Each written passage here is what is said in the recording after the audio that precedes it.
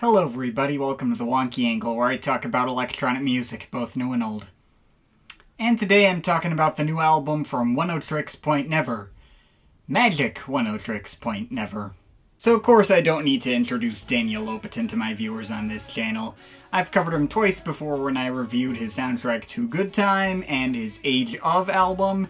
Link to those videos in the description. But yeah, he's one of the most, if not the most important and influential electronic artist of the 2010s.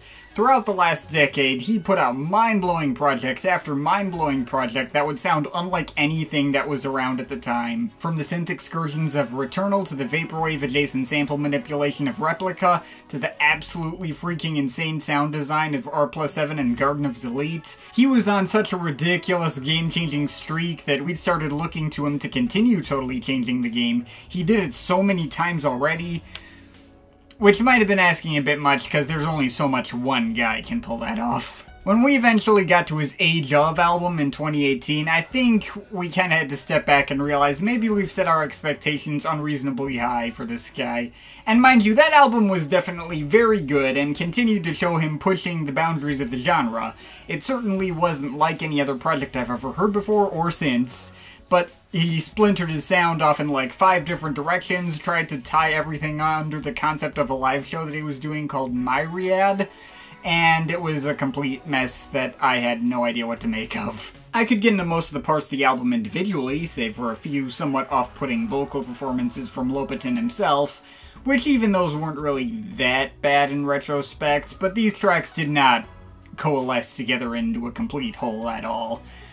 I don't know how much seeing the live show would have cleared up what he was actually going for with this album, but without that context, it was just a head-scratcher more than anything. So it's been 2 years since that album. Lopatin did the score to Uncut Gems, which I covered in a Some Stuff I Missed video, and while working on that, he became friends with this guy called Abel Tesfaye, and even ended up co-producing a couple of tracks on that guy's subsequent album as The Weeknd, After Hours. That was a thing that happened.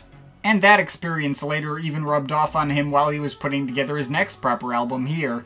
In the most direct possible way, not only does The Weeknd handle vocals on one track, No Nightmares, but he's also credited as an executive producer for this whole album. He and Lopatin apparently became close enough that Lopatin was like sending him demos to see what he thought, getting advice from him. Apparently The Weeknd was reminding him that he needed to make certain tracks weirder, because like this is an OPN album, remember? Oh yeah, and there's also some appearances on this thing from Caroline Polachek, a rap verse from Nolan Barolin, and some vocals on one track from Arca. So yeah, that's all cool. Now, I've been letting this one sit for a while, figuring out how I feel on it. It's been a weird one to parse. Like, you know how on Age of there were a few tracks where Lopatin made some turns into more mainstream pop-adjacent material and sang himself? Well, that's nothing compared to this album, which is probably his most easily accessible and pop-friendly project to date. His vocals appear on quite a few more tracks than just the handful of moments on his last album. It's probably his least experimental studio album since probably the days of Rifts and Returnal, and least overtly weird since Replica. Now mind you, it is still a Oneohtrix Point Never album, and couldn't have been made by anyone else, and it still very much has the same weird sound design and flares you'd want out of him. A lot of sounds and styles pulled from previous albums of his like R+7 and Age of. And nearly every vocal performance on the album is completely drenched in effects, so it's not like this is trying to be his bid for actual mainstream appeal or anything. It's still ostensibly a very abstract-sounding ambient record with a few poppier moments, mostly pretty easy on the ears. And it was that lack of overt weirdness on this album that made it like, kind of difficult to parse for a little bit. But I'll tell you what, I did really appreciate this project's new direction just by the merit that this is the project that most highlights how Daniel Lopatin is just a regular person. Right down to the album basically being self-titled. I don't remember if I read about this before and forgot it, but Lopatin first came up with his stage name, Oneohtrix Point Never, from mishearing an AM radio station's call numbers, Boston's Magic 106.7. And now this album is directly inspired by his memories of said radio station. There are several interludes called Crosstalk, which take several modulated snippets from radio stations that sort of, I guess, follow Lopatin's headspace. I always thought the name Oneohtrix Point Never was really strange and esoteric sounding and fitting for how strange and esoteric his music was. But the concept of this album is kinda aims to demystify that, I guess. It's a reminder that, oh yeah, Daniel Lopatin is not actually, like a sound wizard from another dimension, as perhaps some of us might have been led to believe. He's a human being, just like all of us. This project feels a lot more down-to-earth and relatable than anything else of his, while still retaining a lot of the same appeal that much of his earlier stuff did. It may not be mind-blowing, but it's very much not trying to be. Or even trying not to be. And I can get on board for that. I don't think the music suffered any as a result. This album got markedly better with every listen I gave it. May not have been sure where I stood on it at first, but I did really grow to love all of it in its own way. Anytime I thought I had a least favorite picked, it would end up clicking with me the following listen and I would end it. I kinda ran out of least favorite picks and ended up going with the opening interlude as a cop-out. Though for what it's worth, even the crosstalk interludes, I do really like these as well. Like, the first one, it just mainly says, wake up, it's like a cool intro that isn't that notable, but the other ones feel like they're trying to say something more concrete, deliver some of Lopatin's own personality through its cut-ups of AM radio buffers. The second one touches on people changing as they grow up. The third one alludes to how much Lopatin likes background music. The fourth one makes a few snide comments on the nightmarish state of the country and is even a borderline audio ITP. They are as important to the album's identity as any of the regular tracks, and I do think the album would be worse off without them. As for the regular tracks, supposedly this project is separated into different suites that each represent a different time of day and a shift for radio scheduling. Like, first stretch is the drive time suite for the morning shift, second stretch is the midday suite, and presumably the third and fourth stretches are for evening and late night. Though I'll freely admit this particular aspect of the concept does not actually translate to the music itself. I feel like any of these tracks could fit with any time of day. The morning and midday stuff has the same general vibes as the late night stuff, but whatever, I won't complain when the music's still good. Going into individual tracks, the album does take a bit to really get going. The opener, Auto and Allo, is a mostly strange, shifting, abstract ambient cut with lots of strange, sparkling sounds coming and going, later paying off into a nice little vocal performance, presumably from Lopatin himself, saying, "I don't have a place to go," as some little playful synth string licks spilled under him. I should also mention, while I was put off by Lopatin's vocals on his previous album, and they are no less synthetic sounding here, drowning in effects and borderline anonymous on this album as well. But somehow I was able to get into his performances a lot more easily this time around. They do feel like they have more pathos and emotion behind them this time. But anyway, while Auto and Allo is mostly just like a warm-up as the album is slowly starting to take shape, it transitions pretty cleanly into Long Road Home, which also features the vocals of Caroline Polachek as just as covered in effects as Lopatin himself. Often, like, hard to distinguish between the two. And lots of plinking bells and cooing new age synth choirs. It's a very nice and calming tune with just as much strange abstract flair as you'd want out of an OPN production. One of the best tracks on here, if still falling on the subtle side of his production. Well, pretty much all of this album is on the more subtle side of his production, but whatever. Getting into the midday suite, this stretch is notable for a few 80s rock-inspired ballad-type tracks, like I Don't Love Me Anymore. That one initially turned me off because of whatever vocal effects Lopatin was putting on his voice made him sound like a total formless, washed-out cacophony, and he was barely hitting notes at all. But I don't know, like the sunny pop rock instrumental ended up winning out for me in the end, just really puts me in a good mood, and those guitar solos and noisy distortion effects are pretty badass, and even the vocals did grow on me as well. I did eventually find them kinda endearing, as weird and off-kilter as they sounded. They're still less off-putting than Lopatin with regular autotune on Babylon from his last album. Then after several undulating waves of plinking harpsichord synths, bassy washes, and synth flute riffs in Bow Ecco, that was one of the best abstract cuts in the bunch, we get the longest track, The Weather Channel, which has several different sections, mostly taken up by these plinking little ambient synth notes which sound like they're soundtracking your attempt to calibrate a Wii balance board or something. Though there's also side tracks into more synth harpsichords or modulated vocal snippets,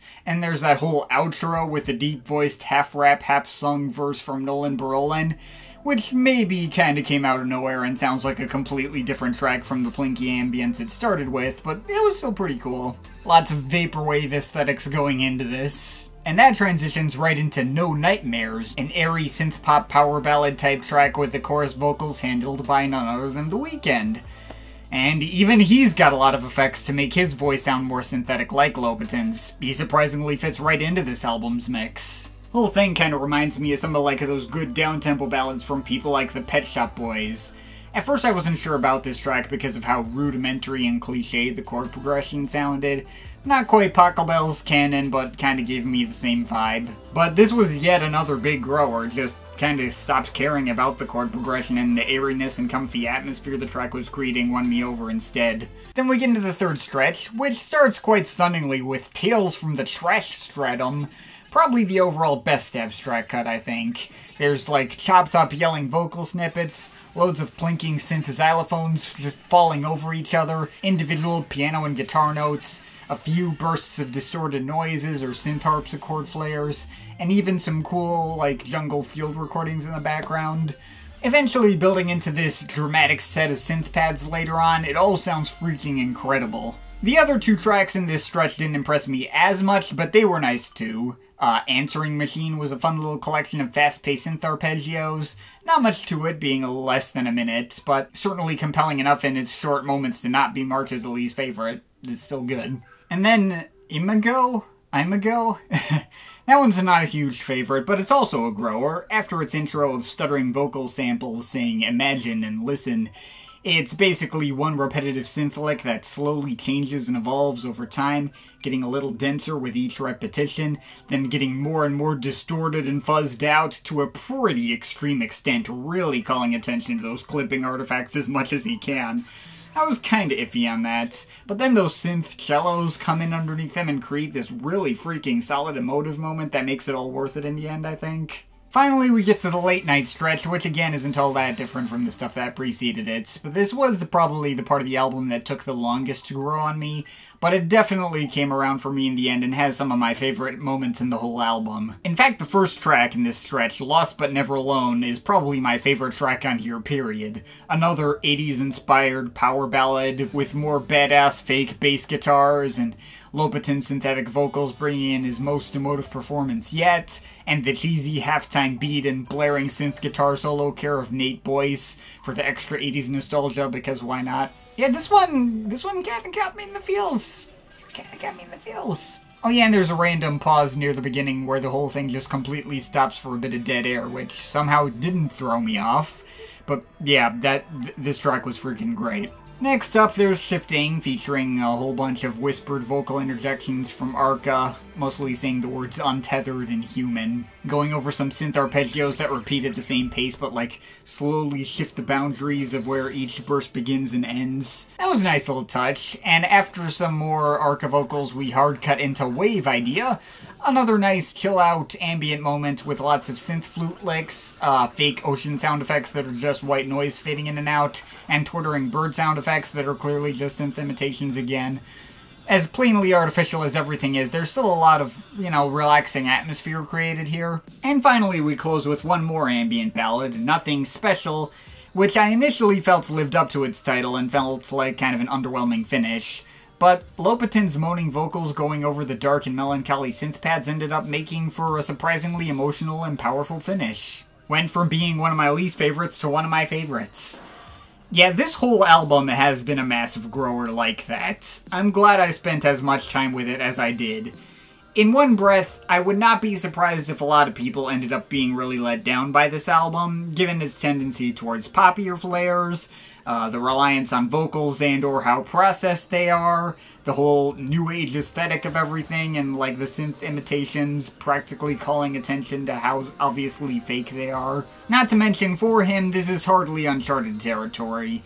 It's a more easily accessible look at some of his usual sounds we've heard plenty of times before, but not nearly as exciting or out of the box. It is a project that sort of makes me feel like OPN's creative peak might be behind him now, which isn't saying much because of how high that peak was.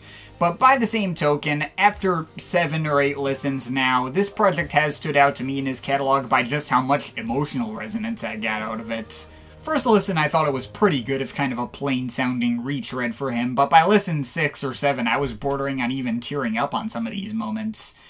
This is very much a project that Lopatin put his heart and soul into and feels very personal to him and his tastes.